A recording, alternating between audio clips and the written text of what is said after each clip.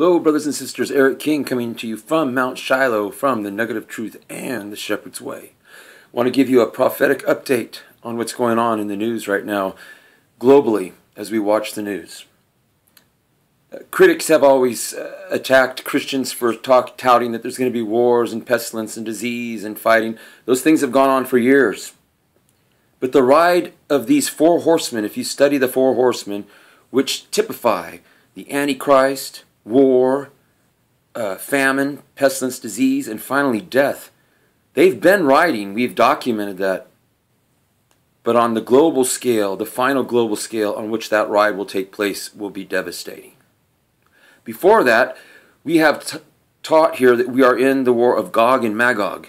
And we are in that phase of Gog and Magog. We also taught that there will be a break between phase 1 and phase 2. We're still in phase 1. We're going to be coming out of phase 1. And I want to give you some good news.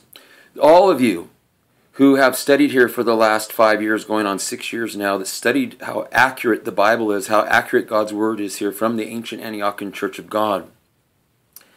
In this update, I have to tell you, this is so great news, that phase 1 is going to end soon of this Gog and Magog war, and Putin will not be here. Putin will not be here. I told you to mark my words in that prophecy, Russia in prophecy. Watch that prophecy. Good news is phase 1 will be over soon, but not without difficulty and death and pain. But God is going to fulfill His word, just as we have showed here, that God is a man of His word, so to speak. God says something and you can't reverse it. The 7th message is here, and it's time to heed the 7th message.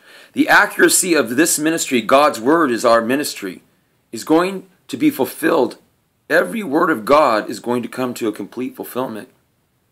Again, good news, brothers and sisters.